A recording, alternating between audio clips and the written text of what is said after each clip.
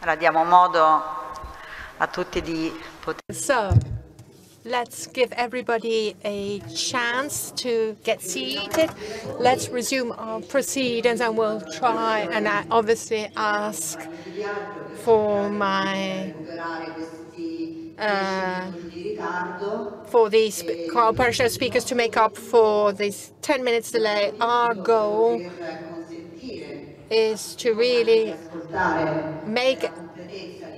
give everybody the opportunity to listen to the next presentation. So I'd ask you to end by 10 to 1, which is the time we have available for our panel. That's our goal, the deadline. Yes, exactly.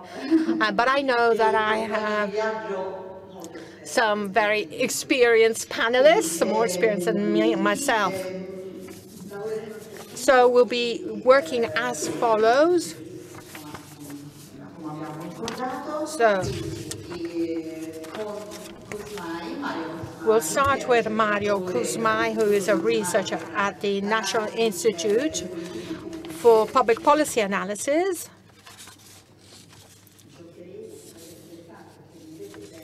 And we'll be playing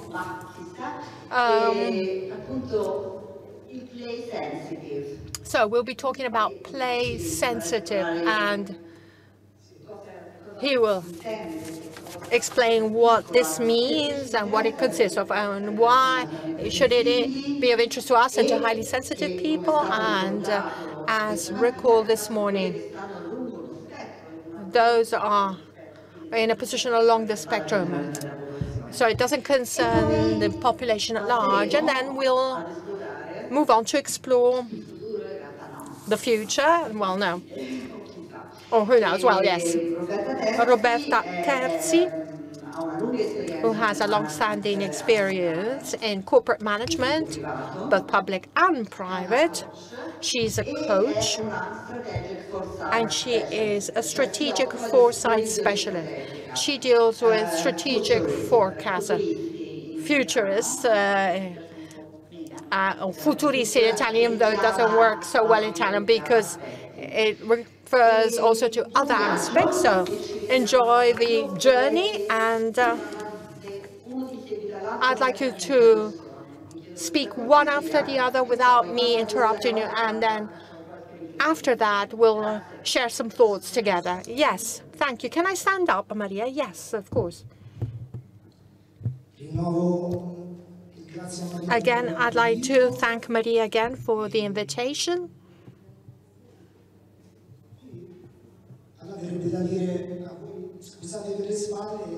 Sorry for you because I'm turning my back to you, and sorry to you because you're seeing my face now.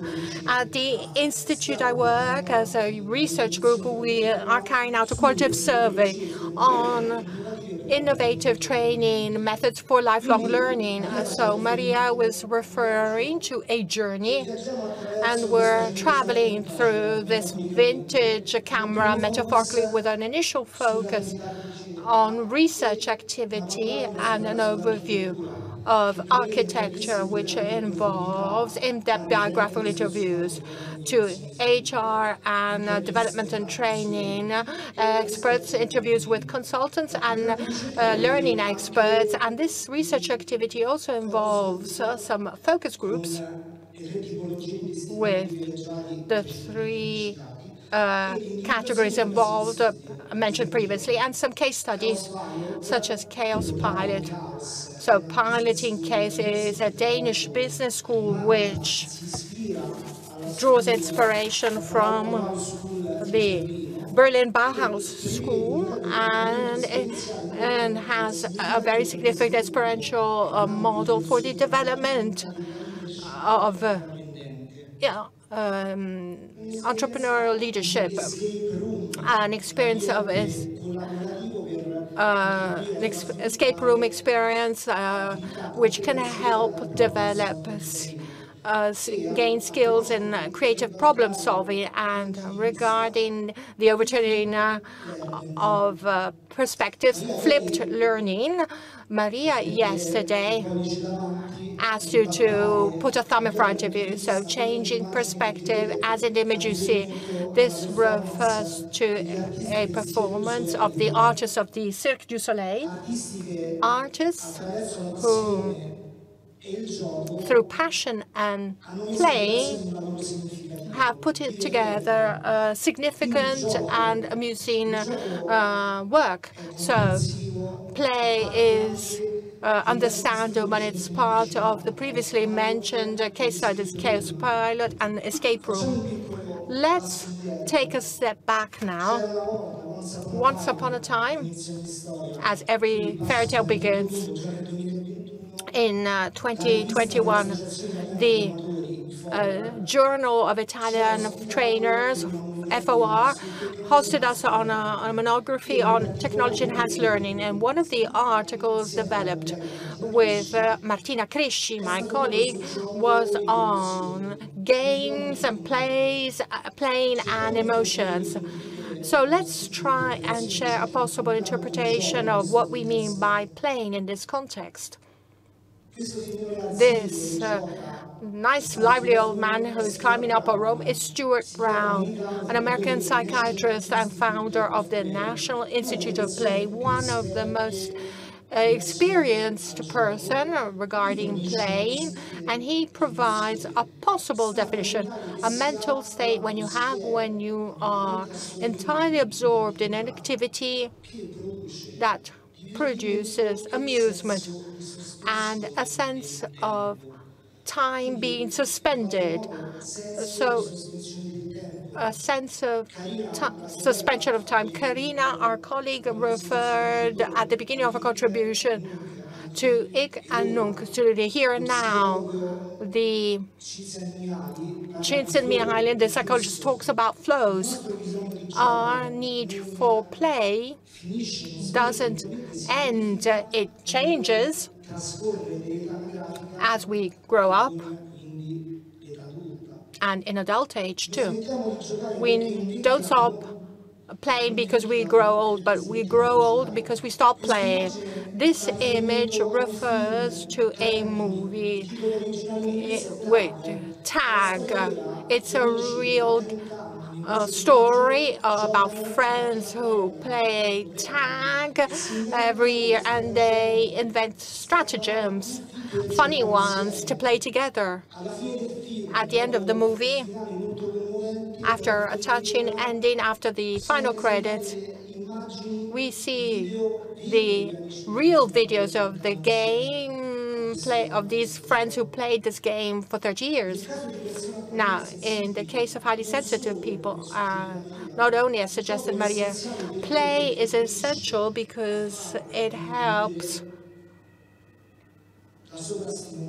reduce overstimulation and to root emotions. So I'd like to offer some suggestions to develop playfulness, more conscious playfulness.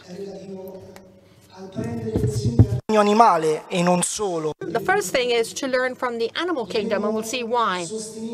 We can claim that we have been programmed to play because play helps develop social skills, and significant ones too. So play as a technology, a social technology. We see this with dolphins, with bumblebees, part of the bees.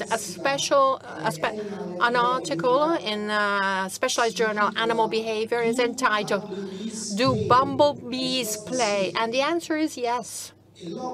And then The Octopus, a docu-movie of 2021. My octopus teacher that won an Academy Award in that specific category talks about the empathetic relationship between Greg Foster, the director and maker of the movie, and an octopus. And in a very significant scene, the octopus breaks free because he sees a school of fish swimming by, but not to attack them, but to play with them. And then talking about spending time, I'd like to show you a short video that can help us further think about this.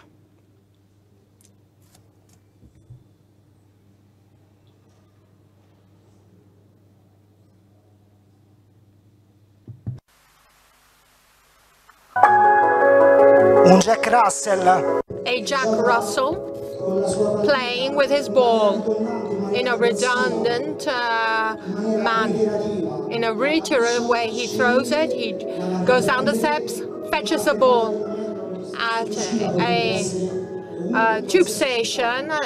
This is the exit, it could be in any city. So suspension of time, here and now, redundancy, which is common not only to the animal kingdom, but also children, because we can learn from children too, who are master trainers when it comes to play. I think it's appropriate to refer in this context, and in relation to you yesterday, to think about the relationship between architecture and play. In the 2021 edition at the Biennale of Architecture, the two-year exhibition of architecture, How We Will Live Together, that had also a spin-off in Marghera, How We'll Play Together, not only because of the 5 installations made by important international architects through which it was possible to explore climate, children and adults, but also because of the many installations scattered between the arsenal and the gardens of the arsenal, and then the Milk of Dreams that is based on a work by Anita Garrison, and the Belgian pavilion that could be defined as the pavilion of a nice play that draws inspiration from this work by Peter Bruggen, Children Games. Now, in this painting, how many games are represented, in your view?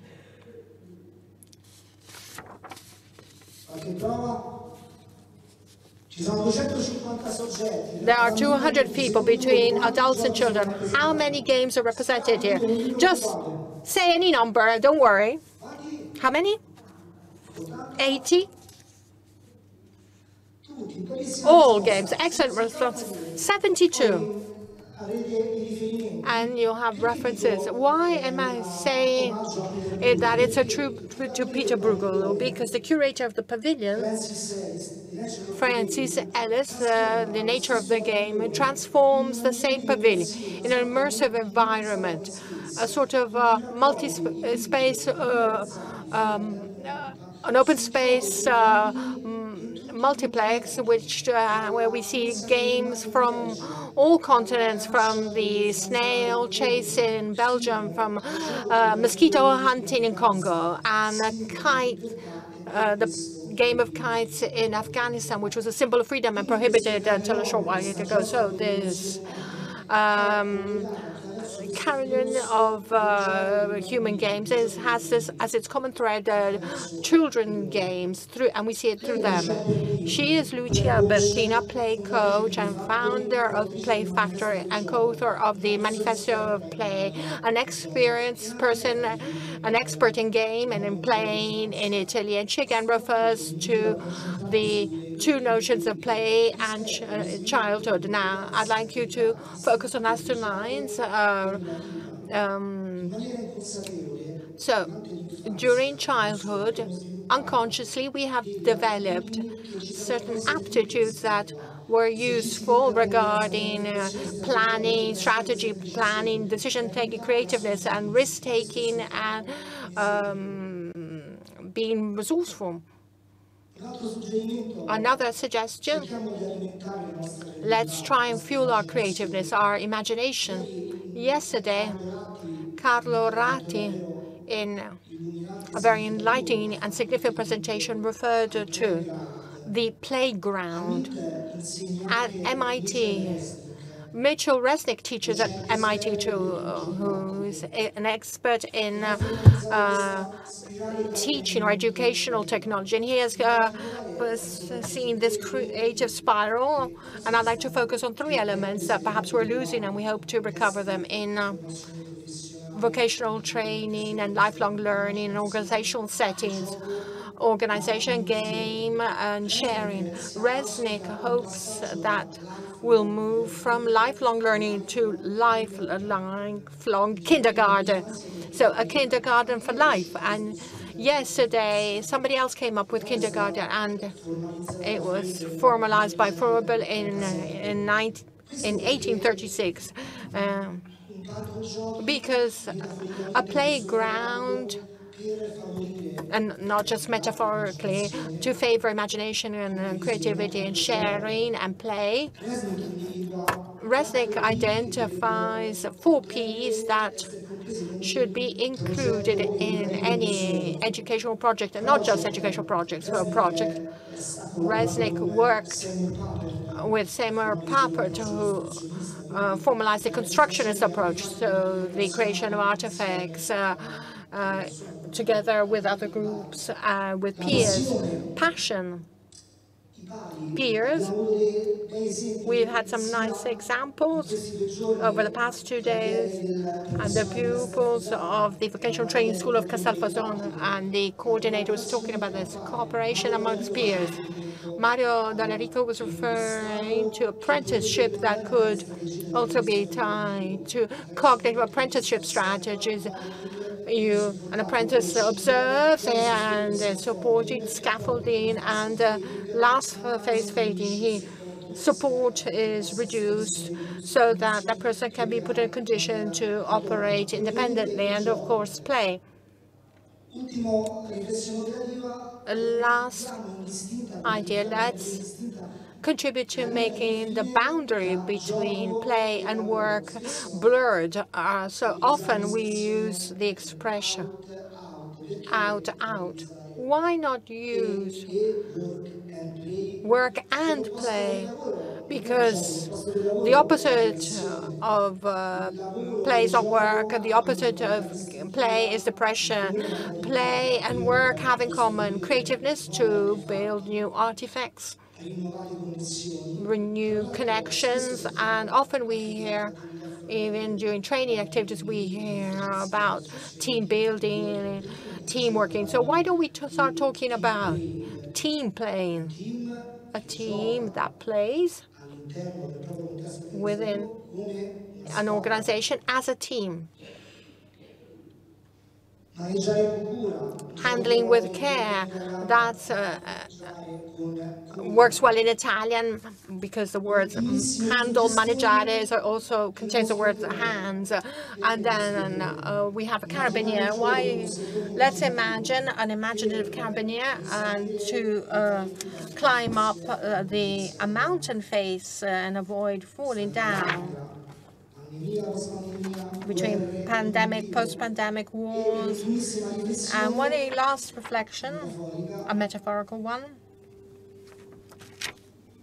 In the background, we see the song by Pearl Jam. Who recognizes this image?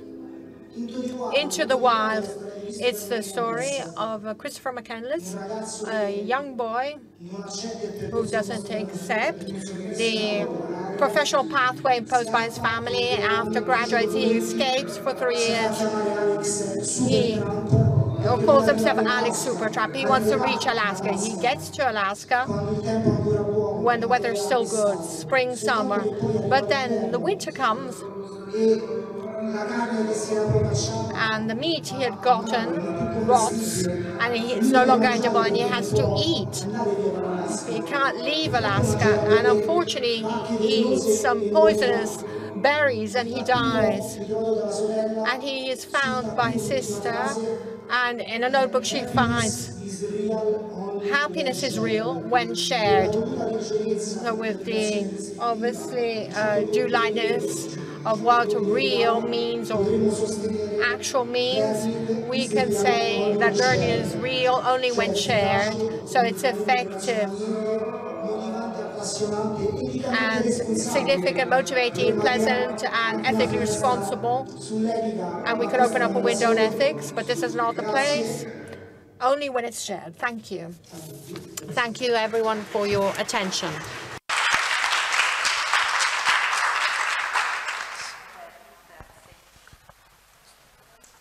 Io sto seduta, preferisco. Buongiorno a tutti, non mi ripresento. Good day. I'm not going to introduce myself because Maria Fabiani already introduced me yesterday. We didn't know, I didn't know Mario Cusani, I didn't know me, but things then come down to something that we share in common. So, and we share these words. Play, game is what we are. And I would like to start from this. So, what work culture do we have? Here we have some examples: great resignation, you only live once, quite quitting. So technology, artificial intelligence that are always more present and are questioning the traditional cultural work. And we feel that we are disoriented. We feel an urgency to respond to this change in scenario. A research carried out by GAB in Italy says, this was a research done last year, that only 4%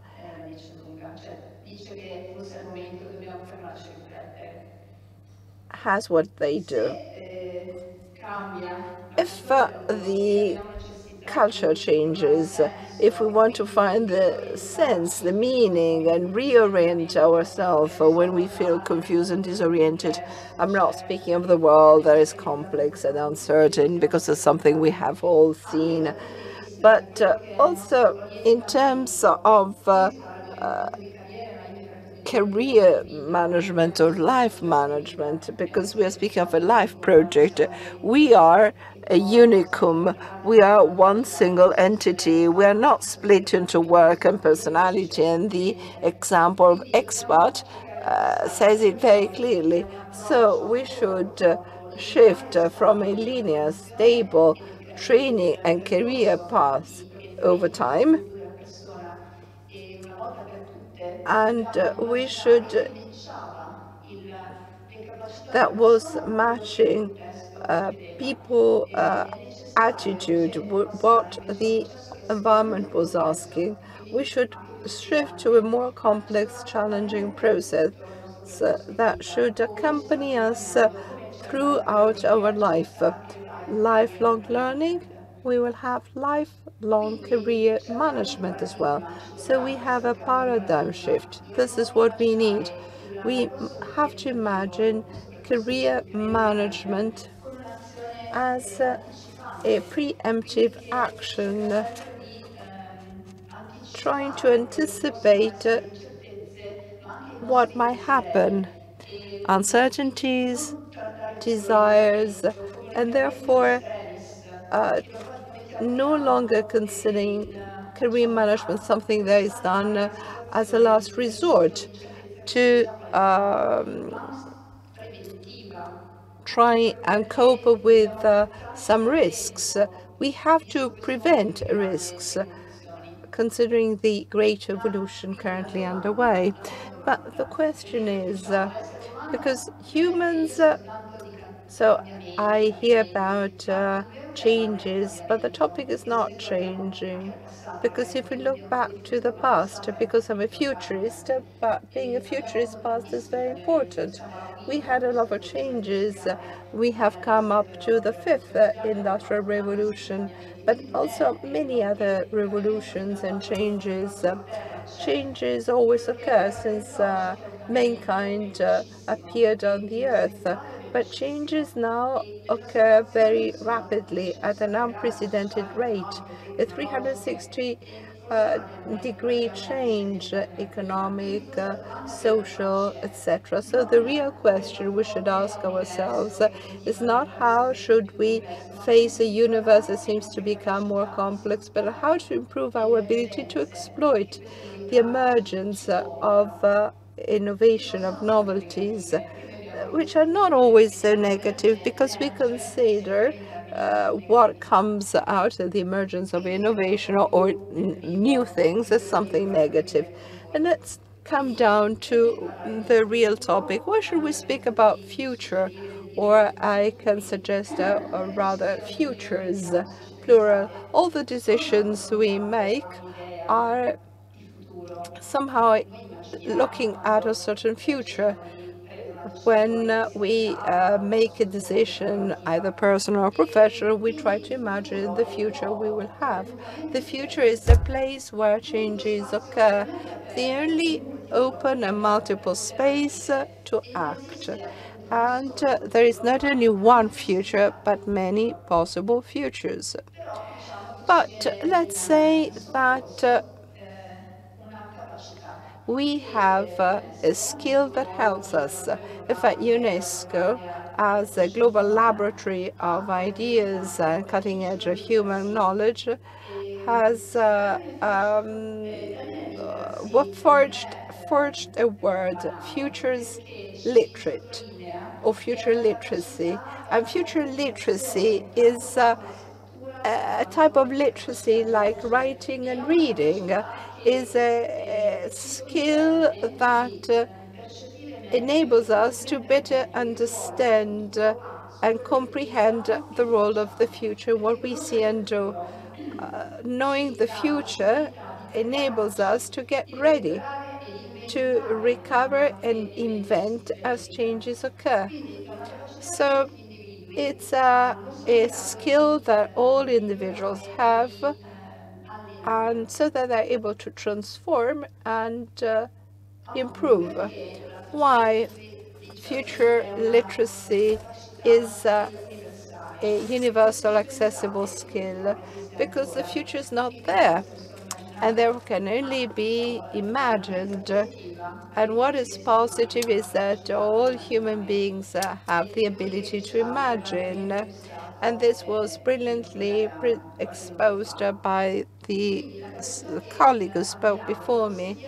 So the ability we have without knowing it, and we no longer are able to train it. Playing. Children paradoxically are the futurists, the best futurists we have. I like to The only future strategy university is in Trento. Professor Poli has the chair, and Skopje is a spin-off of the university that is working with public and private entities, and works at school with elementary children with incredible, surprising results. Another important aspect I would like to underline, because of two reasons, is the following. First, not only because UNESCO is rediscovering this essential skill to cope with with the challenges of this century and the coming century, but also the JRC has looked at skills. I would like to highlight it because we are in the European Year of Skills. We had Green Digital, Tetracont for enterprise skills, and recently Green Comp that wants to develop green skills that, as the representative of the European Commission said, are linked to green and environmental transition. And there are 12 skills into 4 clusters. One is the vision of future. That is to say, the attention that the Commission is also placing on this. And we have the skill concerning the awareness about our emotions. And this is something that has been highlighted by the previous speakers. And I want to link emotions with strategic foresight skills, because highly sensitive people can really give a great added value in terms of imaginative skills and the ability to use emotions, intuitions to create a greater awareness and construct an image of a preferable future. We have to try to develop the impact of future literacy on human governance are just listed here. I would like to close and I will give you the material if you like. But here we have innovation, discovery, leadership. Today we were saying that highly sensitive people are considered not to be good leader, but I'm not so confident about it. Agility, extra capability, resilience. So, what type of skills should we develop and train? I underline one important aspect, the ability to combine, so to connect points, to be multidisciplinary. So logical analysis and disciplined imagination are 2 important aspects. We are a unicum. We are a single unit entity, and therefore we have to put all this together in order to it's a sort of literacy. It's like reading and writing, also being able to foresee the future and find our way, our path to the future is liberating. It frees us and gives us the possibility to be active citizens. And this is socially useful in order to create a more inclusive society that can cope with the complexity of the world around us. A brief insight about the way in which we work.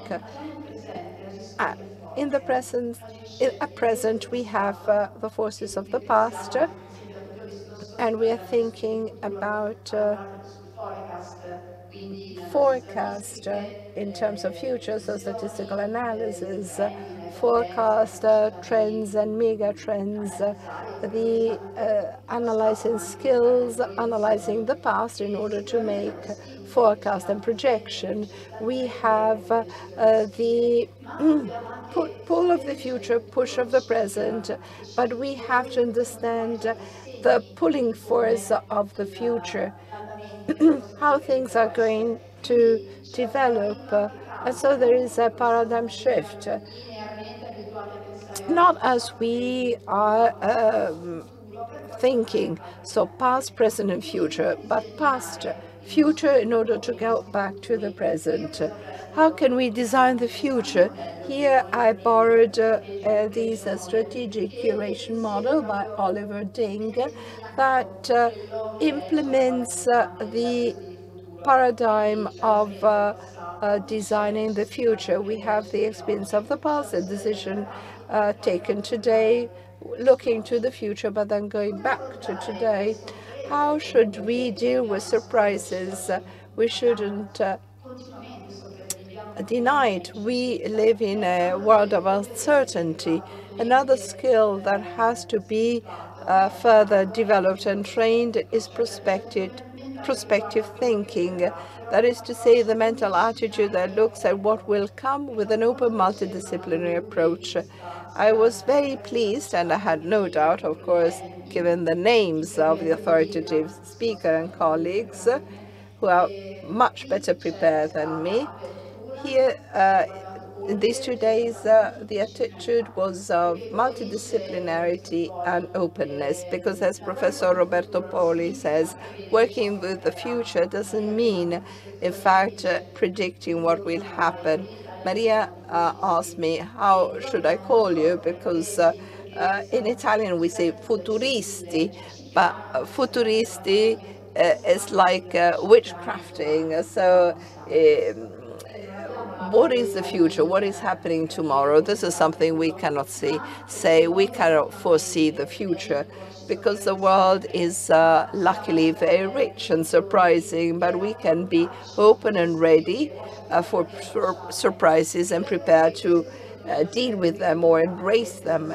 And this is very important. This skill is really very important for future forecasting, the ability to anticipate.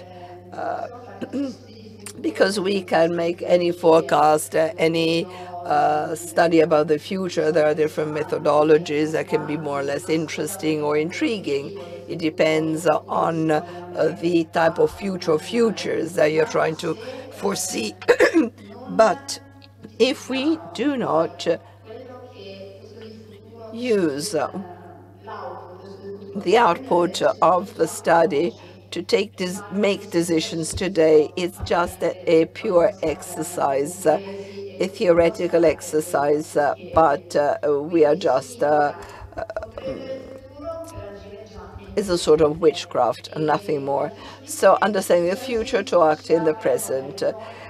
Future literacy is opening up new horizon, and this is a skill that we already own, we already have. We just have to train it. And to close, I would like to thank the organizers. I would like to thank the metropolitan city of Roma Capitale, the University of Lublin, because they gave me the opportunity not just to speak as Roberta, but to speak about future literacy in a very authoritative context of people who can really understand. And I hope that this can help future literacy and foresight to give its contribution, especially in this moment, because I think that this skill is badly needed to contribute as a community and individual to a preferable world. Thank you.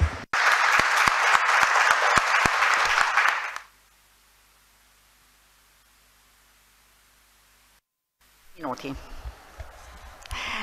3 minuti però. We have 3 minutes, but I'd like to make some considerations. You have already anticipated this. So namely, I'd like to say there always seems to be an apparent contradiction between the two positions, enhancing the here and now and working to build or imagine futures. Well, actually, you've already provided some indications about the profound connection. I'd like you to represent this from your 2 different perspectives, because I think there's a difference, and if there's time, I'd like to add my contribution. Thank you.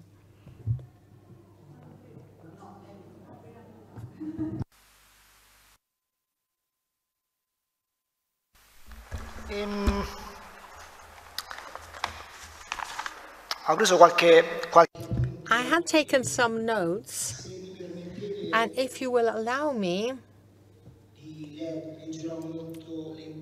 I'll read them out very slowly, because the here and now, in particular, relegated to play,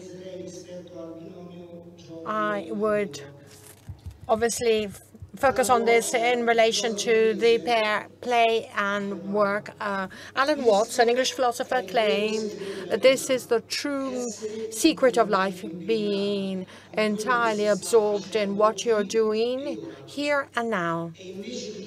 And instead of calling it work, realizing that it's a game. This reference to the here and now made me think about an interview that Enzo Biaggi, an Italian journalist, made to Osho in 1987. In the last question, which Biaggi asked, he asked, "What is your recipe for happiness?" And he replies, "Every child is born happy. Every child is born innocent and wonderful. Watch a child collecting shells on the beach. He is happier than the richest man in the world. What is his secret? That secret is also mine. The child lives in the present moment, enjoys the sun, the salty air of the beach, the wonderful expanse of sand. He is here and now." And then he tells a short story about a great mystic who is dying, and his disciples ask him, "Master, what is your last message?" The master points to the roof of his hut. A squirrel was playing, so play. And all the disciples looked up, and for a moment, oh, sorry, I got lost as the speaker. There was absolute silence. The master then said, "This is the message of my whole life.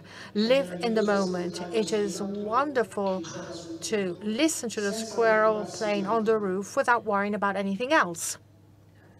Okay, thank you.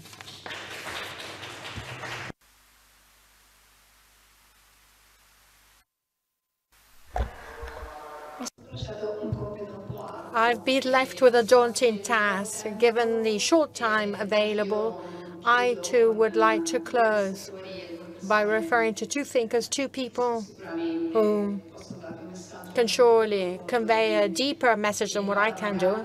Mahatma Gandhi, who says that the future depends on what we do in the present, so being here and now, and Nietzsche, who says that the future influences the present as much as the past does. Thank you.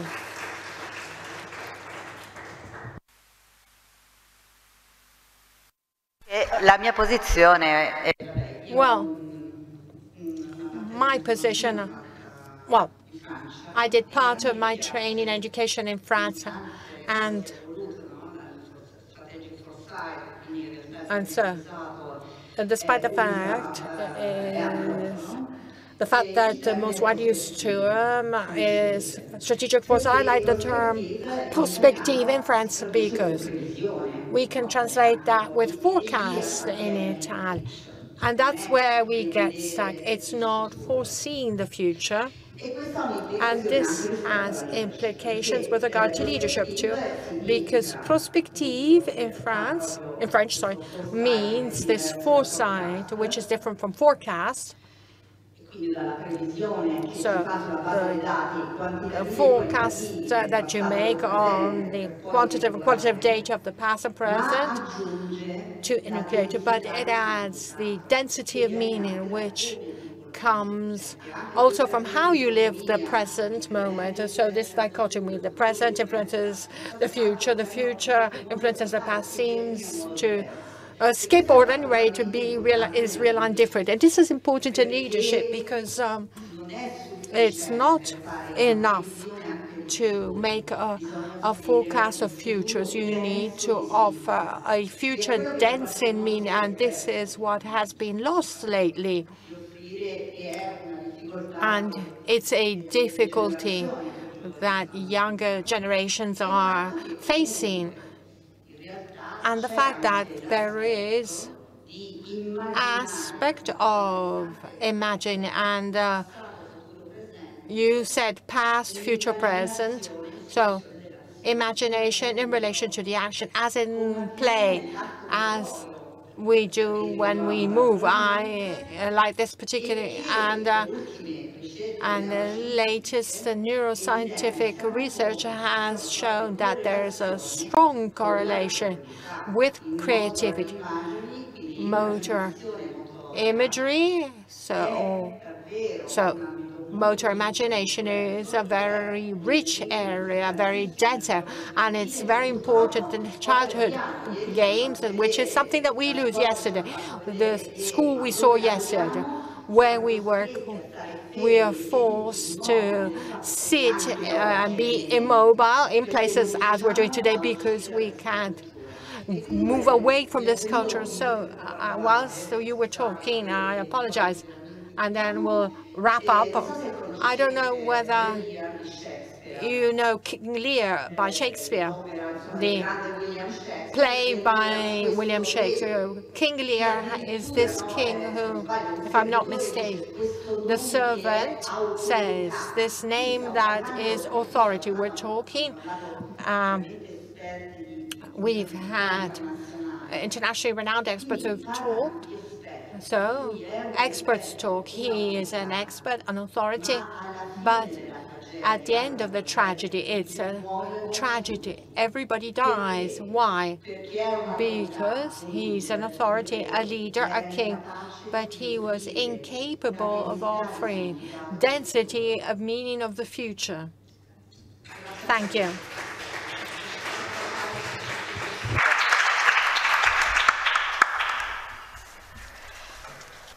Era acceso, l'ho spento. Eccoci qua. So here we are. So this session will focus on the details. That is to say, we're going to speak of highly sensitive people in the workplace. And we will understand a little bit more about we now. I'm sure about it. Let's start with Laura Decuniene, advisor of Human Resource Director of the Romero University in Lithuania.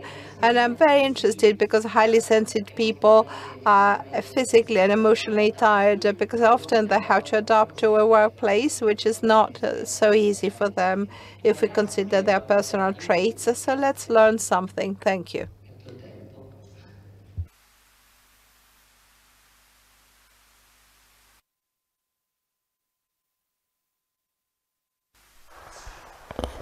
Okay, my first idea was to stand and to share with you, but I will do that. Oh.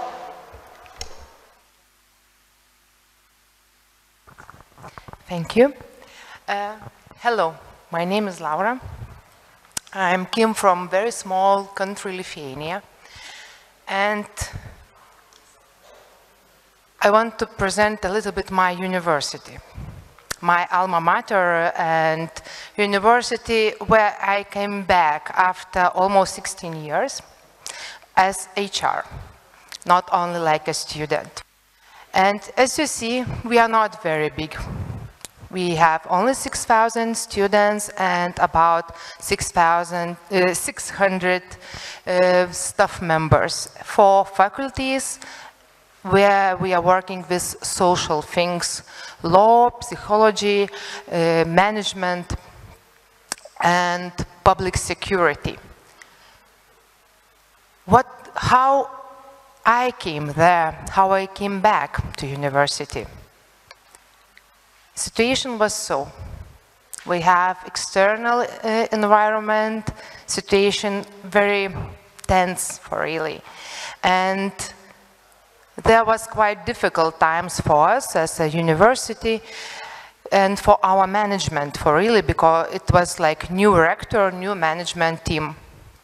And what they understand that they can work with all difficulties externally. But then COVID comes and all internal emotional things in our staff starts become more crucial and more difficult. And management team understand that they can't work with that only on themselves, that they need help from professionals. And I'm very glad that they did that decision and they decided that they need help because this decision for the managers usually is mostly difficult decision.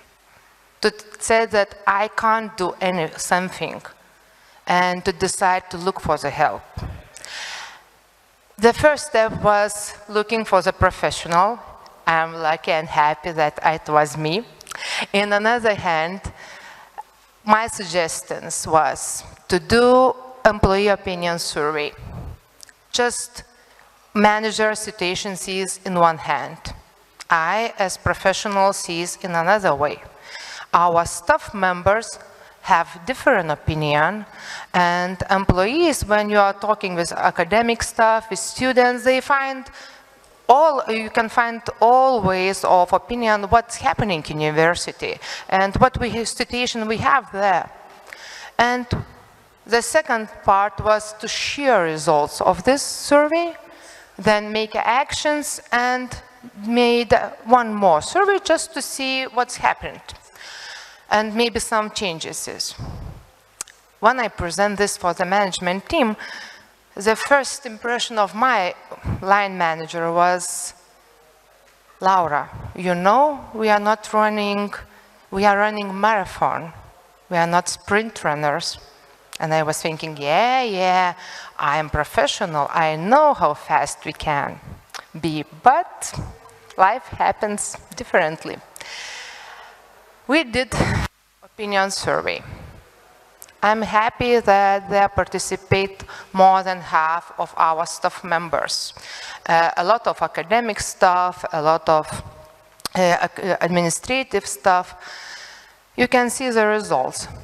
I think we have all the same. Negativity, lack of leadership, onboarding, communication, information sharing. After COVID, everything was in this high-level stress, even more than usually. But the most terrifying for me thing was when trade union director called to me by phone and said, who are you? Why are you asking those things? People calling to us, employees calling to us, where you will share this information. This is really confidence, and no one will know who will write something. I was shocked. I understand that sensibility and sensitivity of our community is so high that we can't even imagine. We can't measure that normally.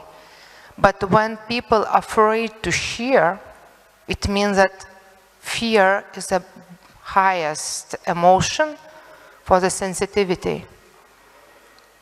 It was crucial, because all other results, we can imagine that it is. It's like realization that we see the same as our employees. But that fear to share was something with what we have to work a lot. And what we did. In the first year, we did a lot of things. It was very hard year. In the beginning, we understand that if you know Maslow motivation, this pyramid, the first two are safety and physiological. In organizations, safety and physiological things are processes, salary, and transparency. And we worked a lot with that. We look through all salary and benefits area. And we made new system. We share that with people a lot, with employee. I don't know even how much meetings I did and trainings with them.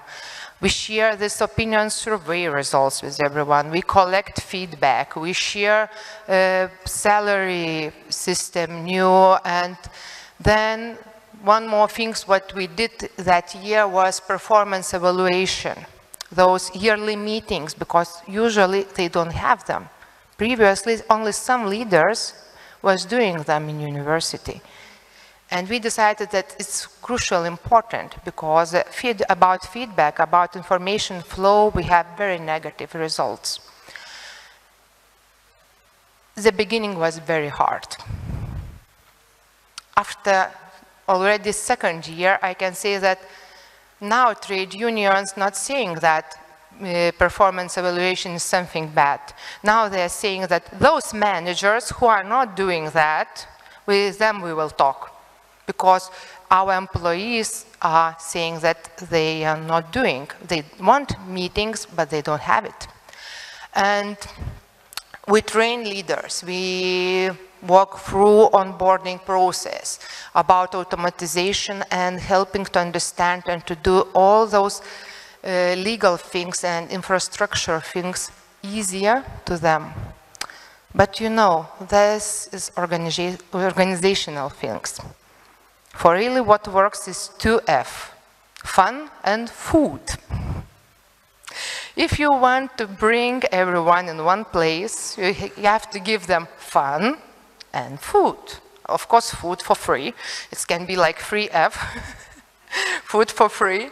But we do a lot of festivals, sustainable event, advent mornings, excursions. For really, what we find out that all new, modern, very fashionable motivation things is not working in our organization and in our community. We even have comments that sports events, I'm too old to do sports. Can we have some creativity or some nice things? We want to go to excursions together for free. Okay, for me it seems like you're crazy. But now we are going 2 times per year to excursion somewhere in Lithuania. And 1 time per year we are doing canoeing. And you can imagine, it is not the same every time the same people or employees. All the time it's like 20% the same, but other ones are changing. And for me it was like so much, I can't understand. I came from big corporations, big companies, and there is nothing like this. There is like fancy food, fancy things on boarding bags, but there is not working things like this. There is working things what is about people, what is about our community, where average age is about 52. We understand that we need to work with them as they are, for really, what is important for them.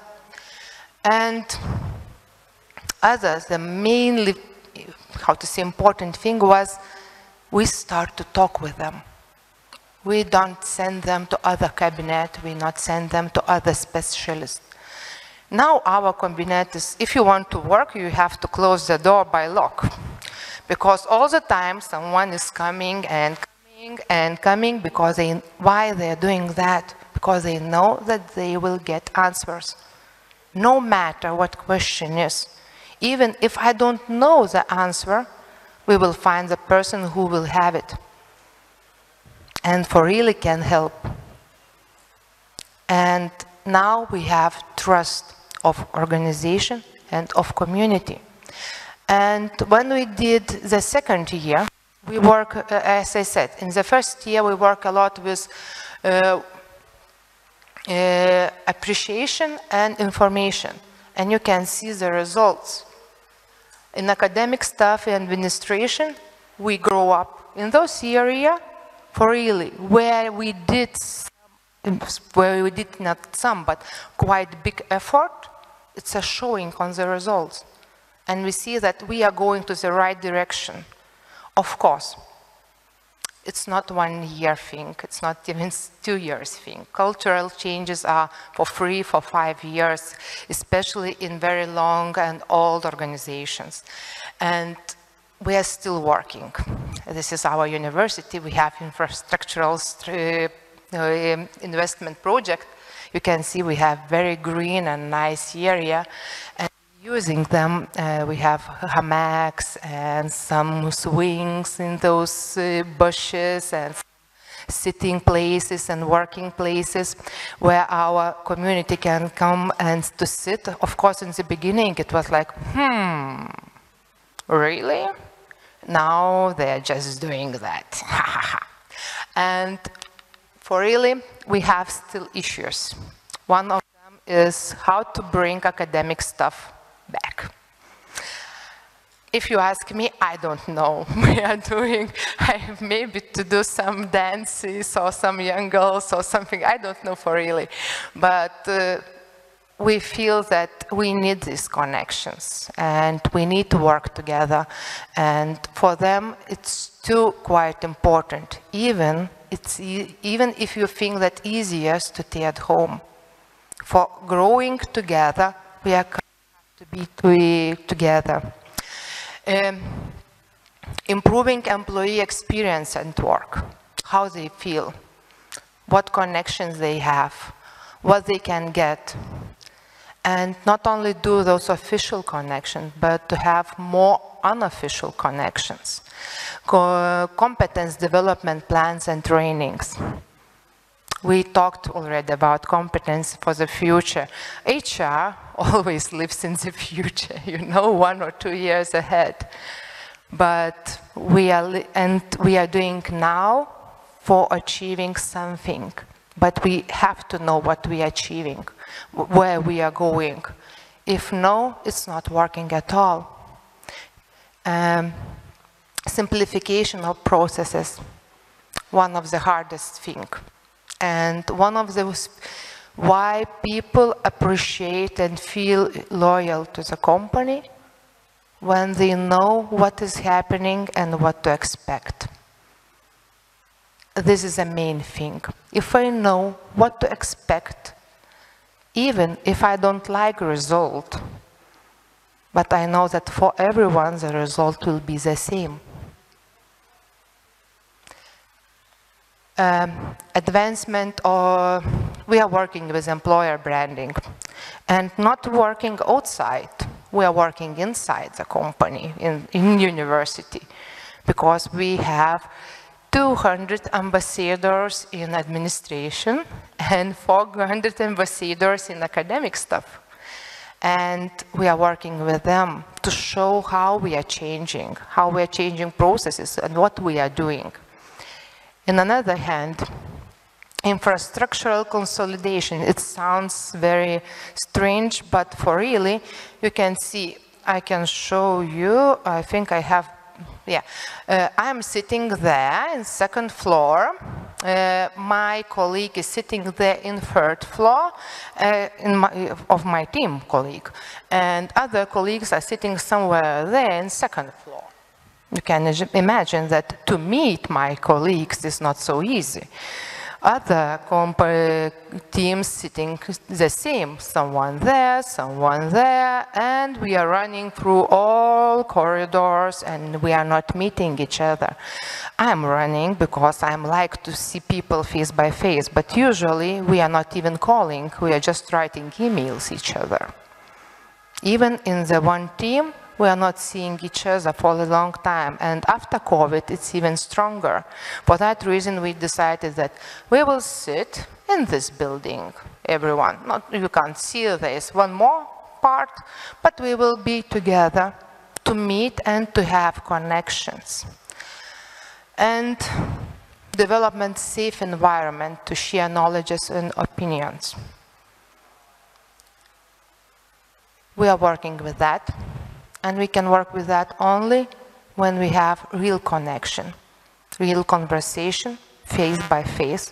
Sometimes in the teams, but still, when you don't afraid to come and ask, and when you're not afraid to share your questions.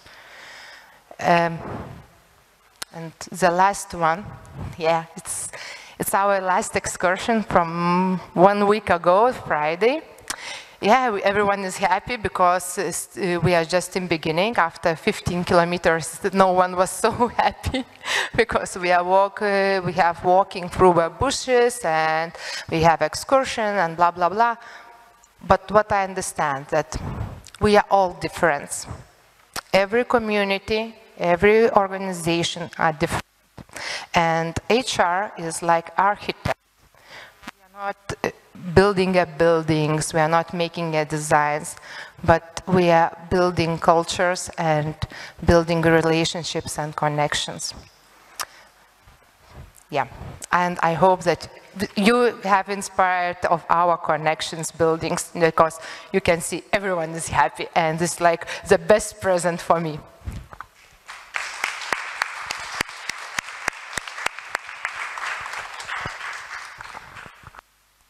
Grazie, aspetto. Thank you.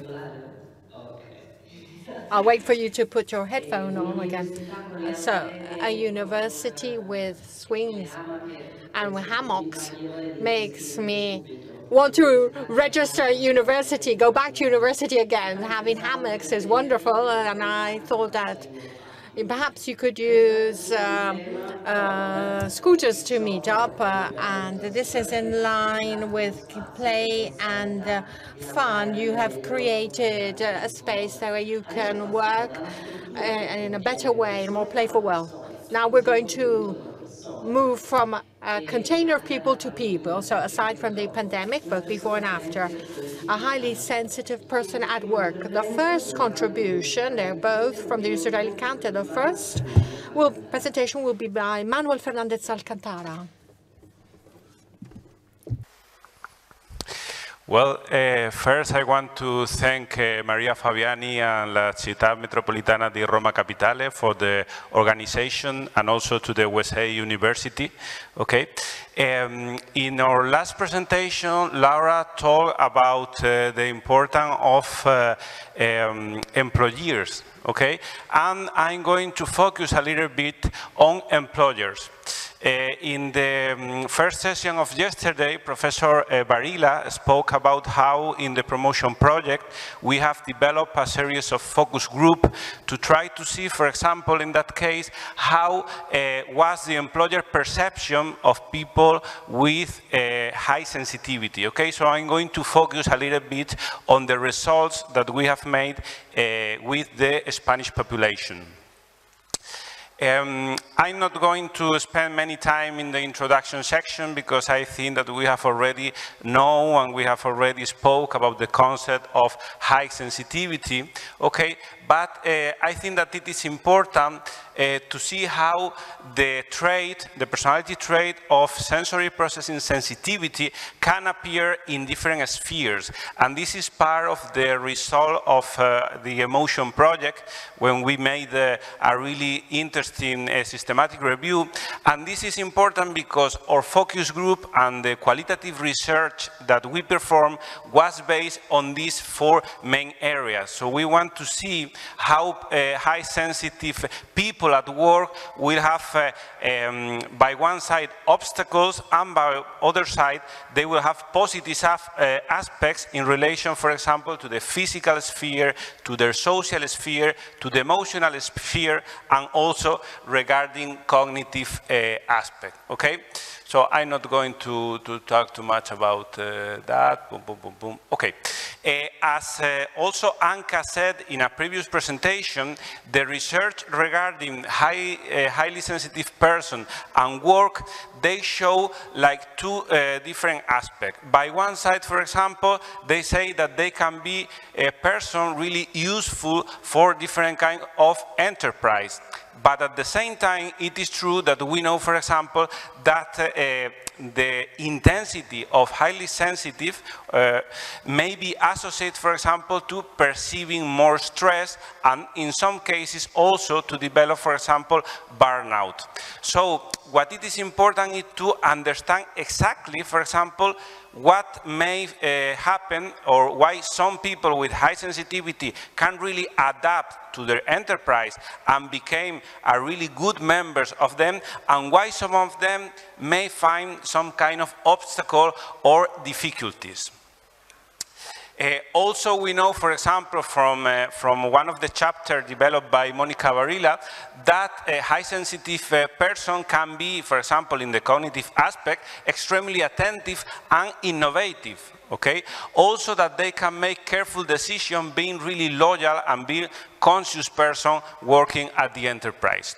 Also, due to their deep of processing, they may focus on detail and be more aware of the long-term consequence. We have been spoken this morning about anticipation, okay, which is also a central aspect. Also, people with high sensitivity may easily learn from their past experience, and finally, they can be very sensitive, for example, to the boss expectation. What do our boss want of us? And also, they can be easily adapt to different rules and norms. So we ran a series of focus group, a qualitative research with the objective of trying to understand the employer's perception of people with highly sensitivity. So we recruit a total of 20 participants, mainly women, and that they came from 3 different places. We have 6 participants who were primary educational teachers. We have 10 university teachers and also researchers. And finally, we obtained a total of 6 healthcare professionals, okay? All of them working in the province of Alicante in Spain. So we performed the interviews on an online way using the Google Meet platform. We recorded them, and then we make an initial analysis based on thematic analysis, okay, with the main idea of identifying the main codes and also trying to see which were the main themes in common in all the different focus groups. So in this slide, you can see a general resume of the main results, and we are going to talk a little bit about each one of them, okay? So initially, the first theme that we extract from the data was the characteristic and management of a high sensitivity person, okay? And it was really interesting to see, for example, which were the ideas and the stereotypes that employers has about this concept. That is really a new concept that not everyone knew about that. So in general, they spoke about empathy, okay? So they perceive that, okay, highly sensitive people are people who have a lot of empathy, okay, during their work. And also, they say, probably there will be people, and if I think in some example, people that may have difficulties, okay, to cope with war-related stressors, okay? But also, and this is very interesting, they also spoke about, for example, the devotion and the sacrifice of the people with high sensitivity, okay? Also about the sense of responsibility and how it was important, the emotional reaction that they have to the different tasks, okay? Also, as I told you, this high capacity for empathizing was, for example, relayed when employers found that there were some kind of trouble. Imagine, for example, a discussion, imagine an argument at work, okay? There were important situations for them.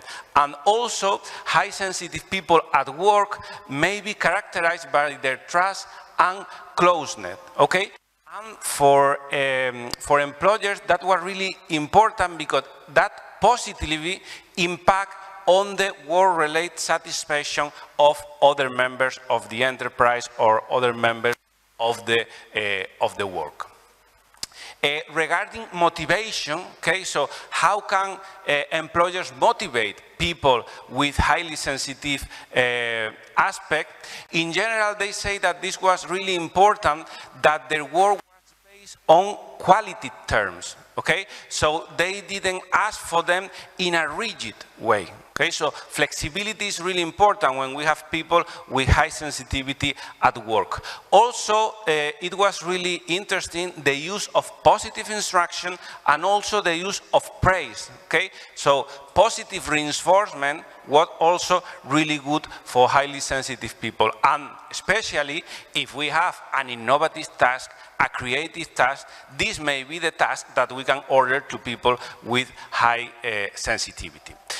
Well, I didn't tell you about, but here you have like a direct quotation, okay, from this focus group that reflects the analysis that we had made.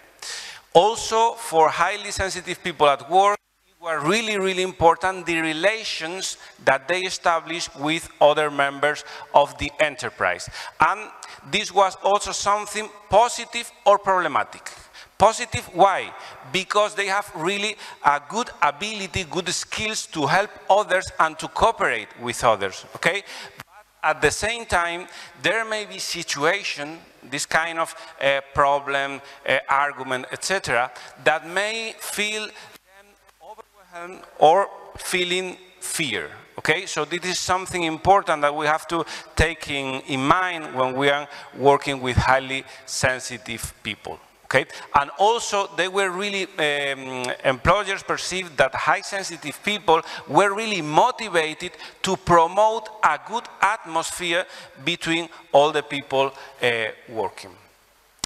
Regarding physical condition, our results were really in line with previous research. So, for example, it was important in the ambience, in the place of work, that there weren't many kind of distractions. Also, that the light, the noise, and also the levels of temperature maybe adapt, okay, adapt to them. And finally, regarding implication for management, participants in our focus group emphasize the importance that we don't use a directive style. Okay? So in that case, it's much more useful, for example, to use a management style that fosters participation, consultation, and also empathetic resources. For example, we are working now a lot with empathetic leadership, okay? That probably it will be a really good way to gestionate all these aspects in an enterprise, okay? And also to try to adapt some of the tasks and functions, and that's why initially we spoke about the importance of flexibility. Okay, in this case, because if we have all this information into consideration, probably having people with high sensitive, a trait of high sensitive at the enterprise will be something that will help us to grow in our enterprise and not be at all a problem. Okay, so in conclusion, we can see that this research highlights the main characteristics of high sensitive people from the point of view of employers, specifically in that case of teachers and also healthcare professionals, and that we know that some of the characteristics of the highly sensitive people really can be a valuable resource in their future job. Okay? And also we have to consider and to take in mind that there may be some kind of difficulties, as we have difficulties, each of one, even if we don't have that trait. Okay? So thank you very much, grazie mille for your attention.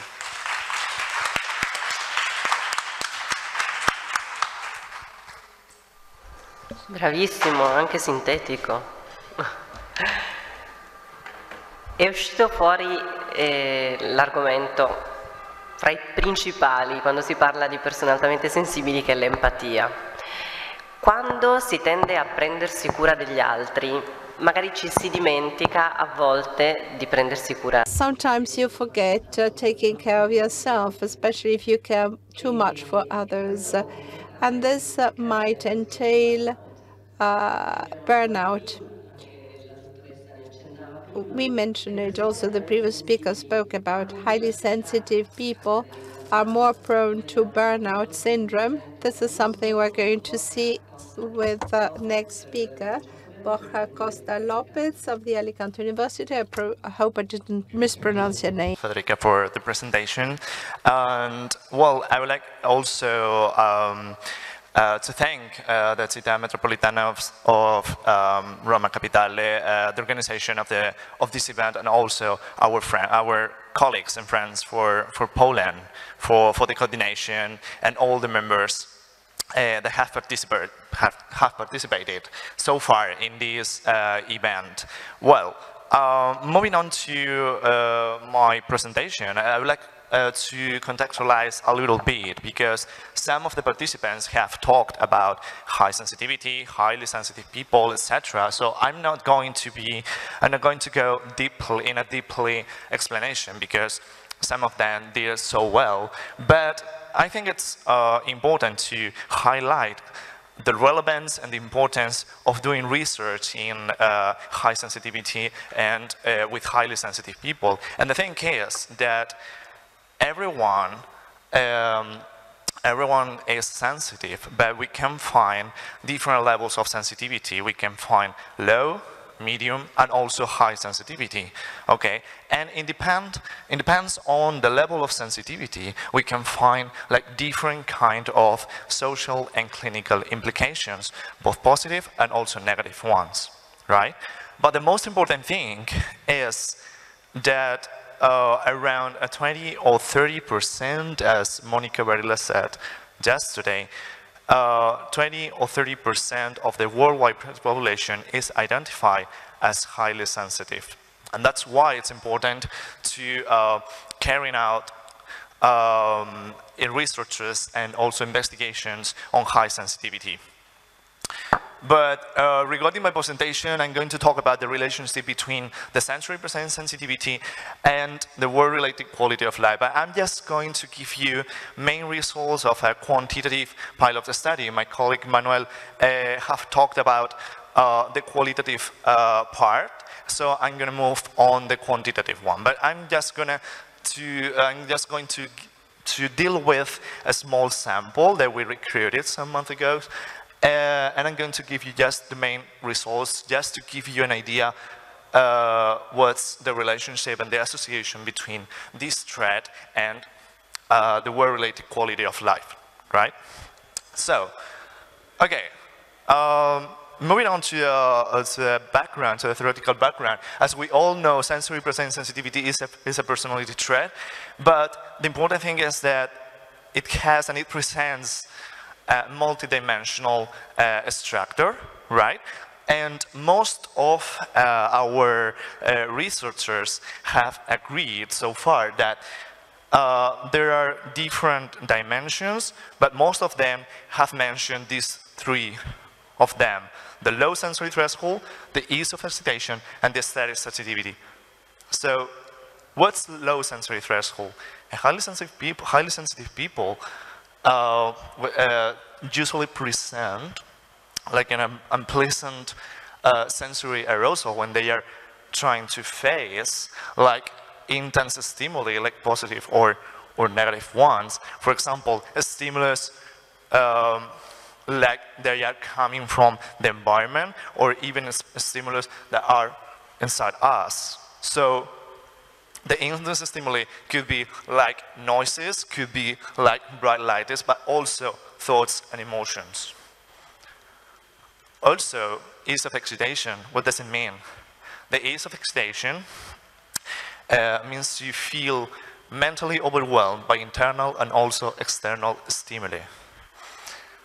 And aesthetic sensitivity means the awareness of and the openness to positive aspects of one's surroundings, of one's environments.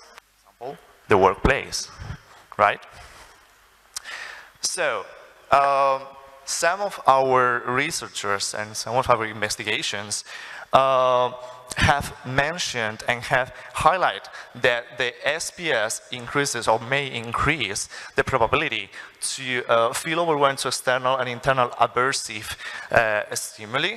Highly sensitive people at workplaces may indicate greater stress and high levels of burnout. And also the relationship between SPS and workplace environments have been studied in health and clinical studies. That's what we know so far, right? So our aim, our objective of this cross-sectional study was to find out, to identify this relationship, to study this relationship between the SPS and the burnout in a sample, in a small sample of Spanish workers, right? As I've said before, we're going just to give you a main result of a small sample, right? We followed these 4 steps So first of all, we recruited around 40 workers who were around 40 years old, and we administered two main tools, psychological tools. The first one is the HSPS for identifying and for detecting the high sensitivity aspects of high sensitivity. It contains like 27 items, and the Spanish version shows 5 dimensions, which are sensitivity to overstimulation, low sensory threshold, aesthetic sensitivity, psychophysiological discrimination, and harm avoidance. Okay, these are the 5 main dimensions that our Spanish version found, right? So keep it in mind because we're going to talk about these later.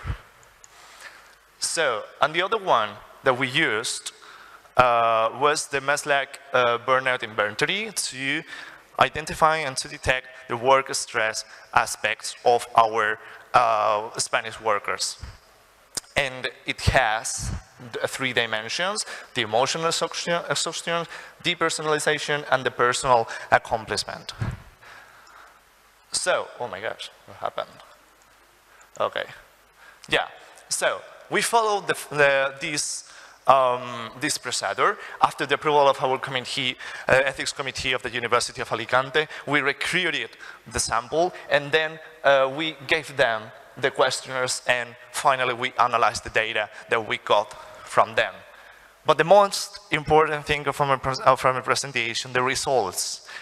The interesting thing is that sensitivity to overstimulation had the strongest relationship with emotional exhaustion, but aesthetic sensitivity had also a really strong relationship with personal accomplishment in this sample.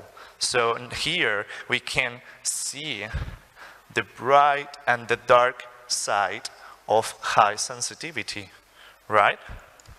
We also can find that there's also a weak, almost moderate relationship between psychophysiological discrimination and emotional exhaustion, and low sensory threshold, again, with emotional exhaustion, but also with personal accomplishment. So then we have the harm avoidance that has also another relationship with personal accomplishment. So what can we say about that?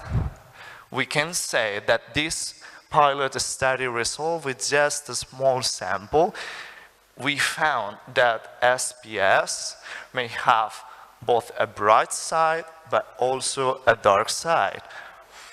With high sensitivity can be both a vulnerability factor to burnout, but also we have dimensions that we have to keep in mind to work with and to reinforce that are related to protective factor and to increase the personal accomplishment with our workers.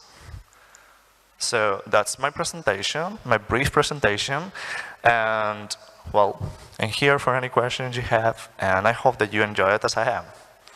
Okay, thank you.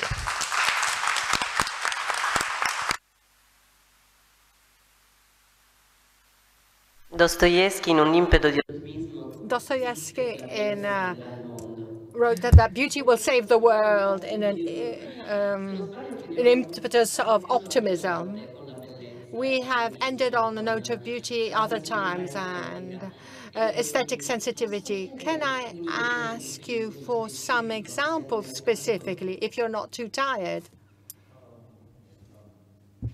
So what, sorry? Examples of? la sensibilità estetica. Examples of aesthetic sensitivity. How can we be saved? What does salvation look like? In the aesthetic sensitivity, you mean? Well, okay, the aesthetic sensitivity is mainly related to the emotional dimension, the cognitive dimension. That's really hard to explain, because when we talk about sensory processing, we just say I mean, we are just focused on the physical one, on the physical dimension. As my colleague said, the sensory processing sensitivity put the attention on the cognitive and also the emotional dimension of this threat. So, for example, emotional examples of or examples regarding the aesthetic sensitivity is, for example, this hyper empathetic ability of these people that could help others, for example, to deal with difficult situations at workplaces, that could, for example, help others to develop pro-social actions or something like that. So this is the relationship with aesthetic sensitivity and the workplaces and the highly sensitive workers. So that's it.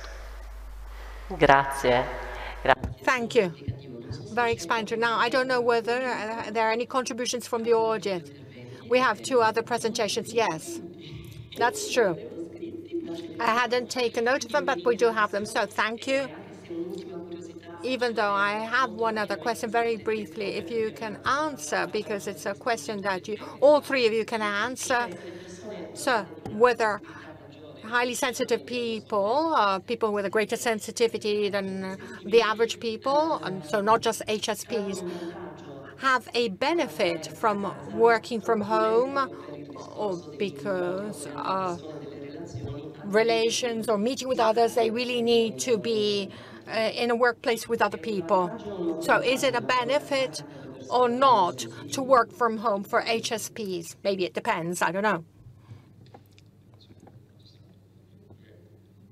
Okay, I'm going to try to answer this question, because to my knowledge, there's no evidence and there's no studies related to teleworking and SPS. I don't know if other members like Monica, you have heard about teleworking and SPS, but to my knowledge, I think there's no evidence and research on teleworking and highly sensitive people, but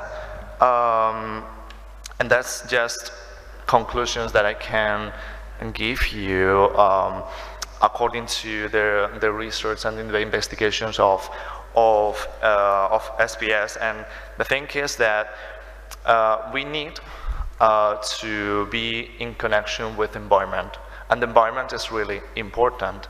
As we have said before, it is important for highly sensitive people closeness, for example, the use of positive instructions, working in group, cooperation, that could increase the motivation and also could be more beneficial. But as I said before, there's no evidence of it, of teleworking and SPS. But what I can say is that if you have positive instruction for your managers, if you have, for example, if you get that closeness, even if you are working from home, with your group, with your partners, with your workers, maybe you can be as efficient as you are at the workplaces. Grazie, io starei... Thank you. I'd spend hours working. Oh, yes. Very briefly, yes, of course. I don't participate in any scientific things, but I can share only my experience from life. And I can say that for the very sensitive people, it's very important to have real connections. It's very important to meet people, to see them emotions. But on the other hand, it's very important to have this very flexible and understanding managers who, if they feel uncomfortable, if they feel stressful, if there's any really situation what can make them more sensitive, to let them go home to work there and to make a possibility to feel comfortable in the place, in the workplace. Not working from home, it's not not a decision and not like something incredibly good and fun. Working from home is just the safe place to stay, but we have to work that this safe place have to be in the workplace, not only at home. Grazie. Thank you. Okay, then. We can then ask the other two speakers. I will avoid pronouncing their names to avoid offending them because they're very difficult after Lovisa, Ulfarsdottir, I'll try, and Lian Kinstad, who talked previously.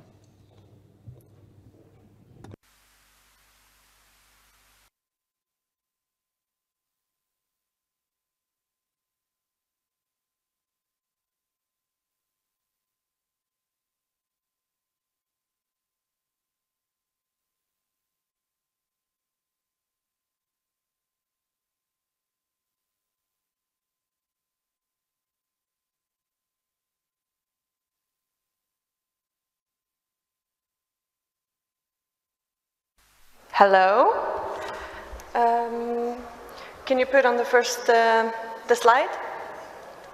So hi. Thank you for having us here, and thank you to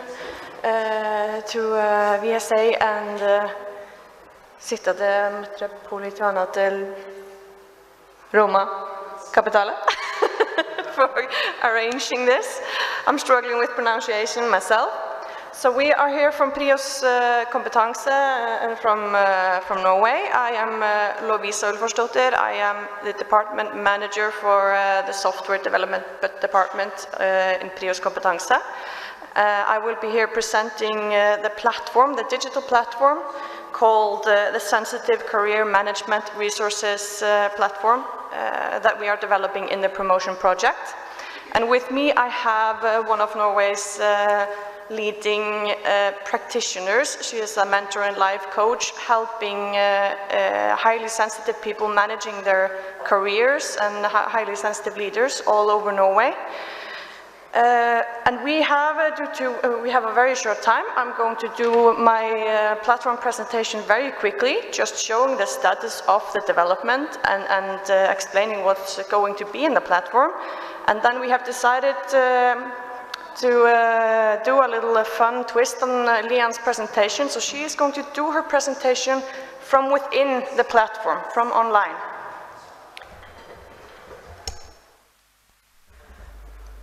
So we can, so here is, we're doing mobile first. That's a rule in software development. So this is the first page, front page of the platform after you've logged in.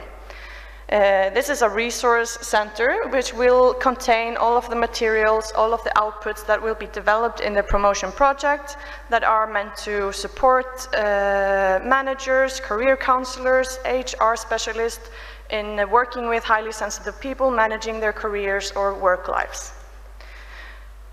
So it will have various resources such as the highly sensitive test.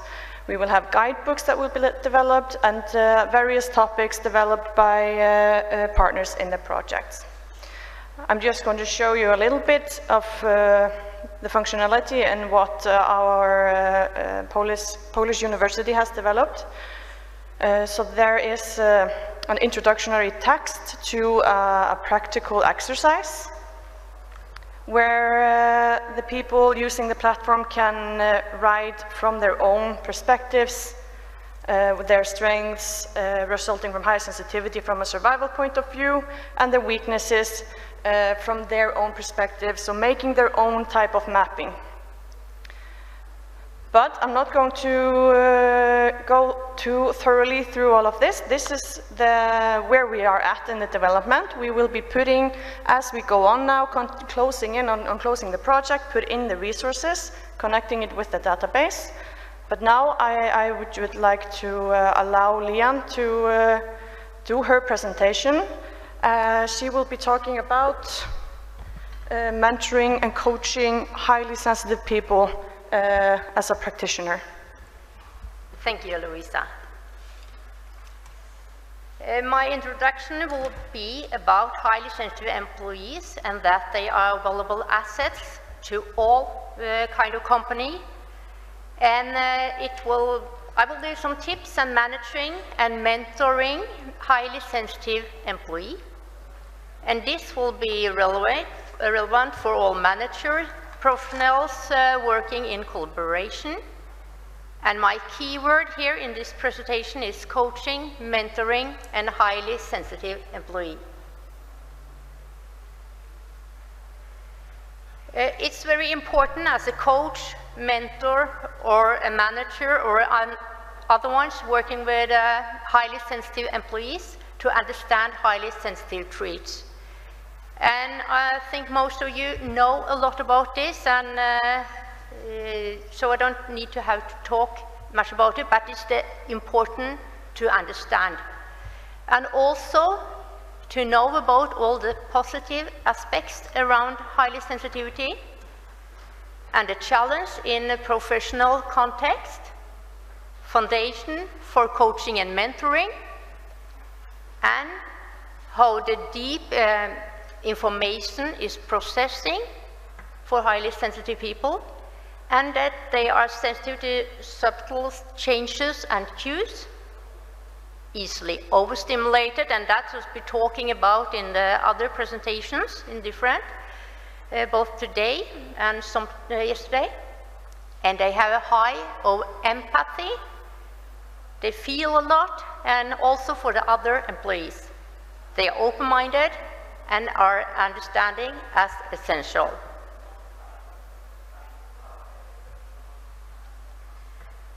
Empowering sensitive employees. It's very important to recognize the basic value, engaging self-esteem, strategies, and for supporting work environment, and also valuing sensitive and understanding how sensitive employees can be an asset. The challenges for highly sensitive person at work, it has been talked a bit earlier on, but I just take a quick one. And that's the negative environment, noise at the workplace, light and temperature sensitivity to, meaningless tasks. They need to feel that is something important they are doing, nothing just get some task and they just have to do it. Lack of independence, feeling overwhelmed, criticism, and stress. And a challenge for highly sensitive employees is boundaries. That's one of them. And that's setting boundaries. It's easy in a way to say no, but for highly sensitive employees, it can be very difficult. And also the feelings around, should I say no? Actually, I should do it, and the feelings and they think it's very hard. Many highly sensitive employees struggle with these boundaries, and that's quite typical. As a coach and mentor, I've been helping a lot of people with this. And that's, I think many of you also know about this, and that coaching and mentoring can be a good thing.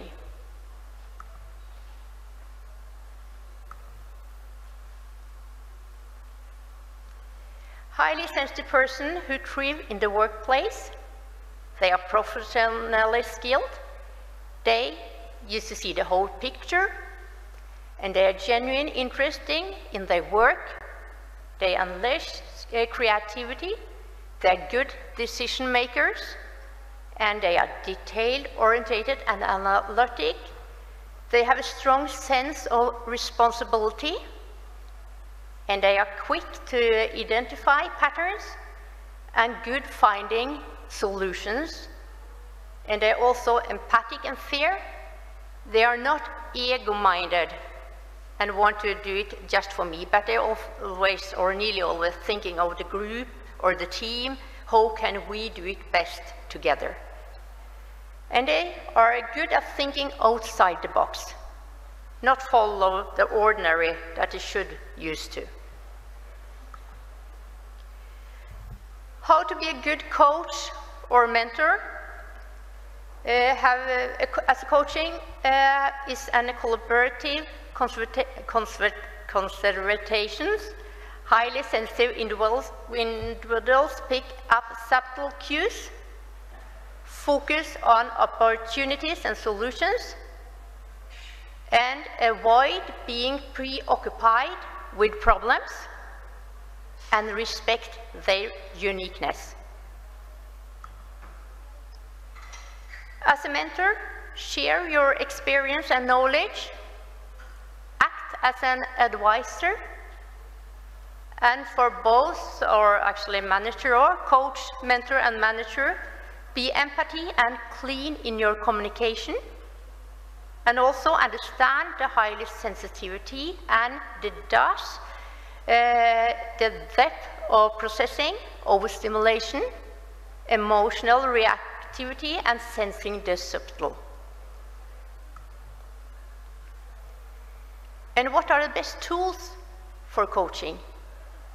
That's coaching questions about the job, different tasks, colleagues, and the environment.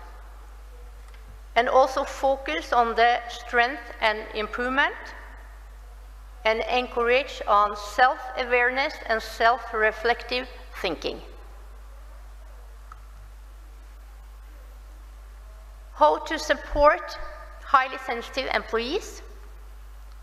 Address the environmental challenges, empower them to set boundaries, offer a flexibility and breaks, and that was talking about working from home. All the people are different, highly sensitive persons, employees are different, and if they got more flexibility, they will gain more and the company will also gain more.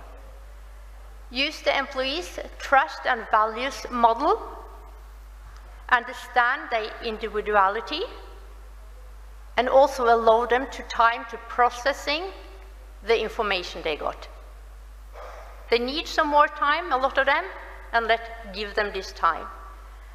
Provide constructive feedback and help them to manage overstimulation. Help them to stop before they are getting overstimulated. For some years ago, Emily called me and wanted coaching. She was nearly crying. She had worked in this, it's a really Norwegian big company for more than a year, and this was her dream job. She really wanted this. But after a bit more than 1 year, she just felt overstimulated, not respected, and that this was too hard for her. And she thought she maybe wouldn't make it at all, and she was going to quit. During the coaching, we had both, I asked questions, we talked about the job, and also different exercises. And then we understand that she was highly sensitive, and she didn't know anything about that, so she had to learn a bit about it, and learn how to, that she could be and behave in her job to be the best for herself and for the company. And also an important thing for her was to set boundaries. Both the other people, the other employees in the team, they used to say, yeah, but you can do it. You are so good at this. And the boss said, I can always trust you. You are so responsible. And she used to say yes to nearly everything, but it's too much for her. So I had to help her with her boundaries. And after a while, she had a positive changes, and she enjoyed being at this work. And about 1 year later, she called me, and she was really happy because she was announced to the Employee of the Year in that company. So she had really made how she could do the best of herself until to be in this position.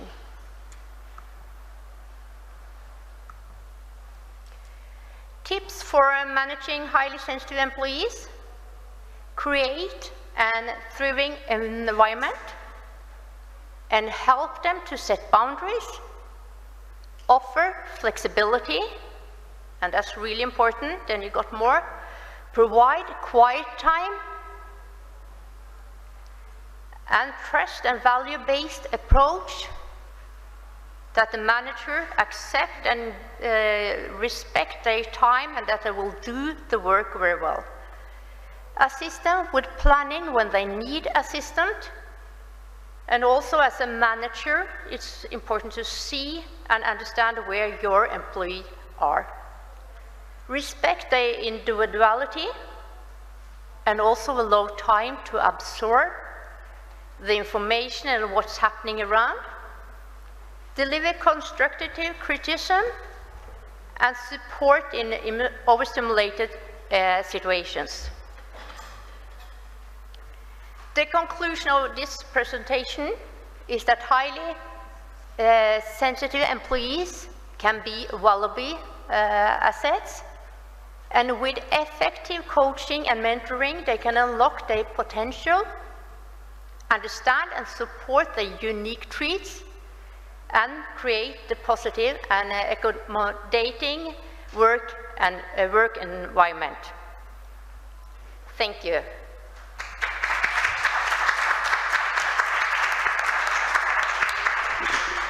Bellissimo questo intervento, grazie. A wonderful presentation and also excellent organization work. So let's conclude. So let's thank Città Metropolitana di Roma Capitale and Maria Fabiana. This wouldn't have been possible with her, so thank you for having stayed all the way to end, all the staff, all the technical staff, and all those who worked to organize this event. And I'd like to thank the interpreters as well. And please hand back your headphones. Thank you. Yes. Good afternoon. No.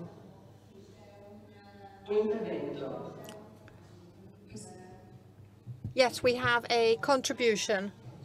Unfortunately, we'll have a light lunch that will be served from our use of the trainings. I would like to thank everybody. I'd like to thank Mr. Carta, who has stayed until the very end, a manager who stays to end to listen, and I'd like to thank the HR experts of AMA who stayed until then, because this already is a sign of a difference of the management style that they have. So thank you. Unfortunately, we don't have any time for questions, but